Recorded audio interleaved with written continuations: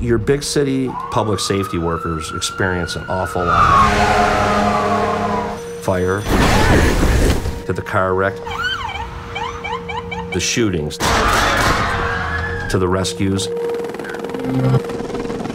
The repetition of that just beats in your mind like a drum. I've been doing this for 40 years now, and the ones that were really horrible always stay. It's just not normal stuff.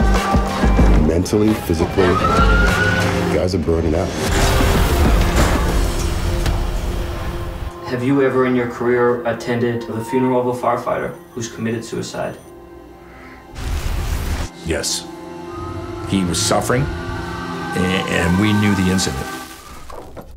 And we and the fire service have gone to funerals over the years many, many times that we knew the person had taken their own lives, and it wasn't spoken about.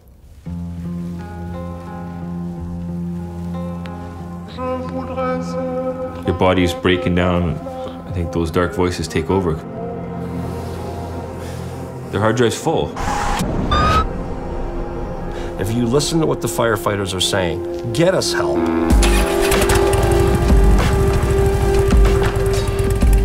For me, I know that I'm a different person once I've written. It's wind therapy. It's help. Bikers are bad. That stigma's still here. We need each other. We can survive with each other. You take us away from each other, someone's not going to survive. When they see us coming up the street, some bad guys get out their way. We firefighters, nothing else. And the motorcycle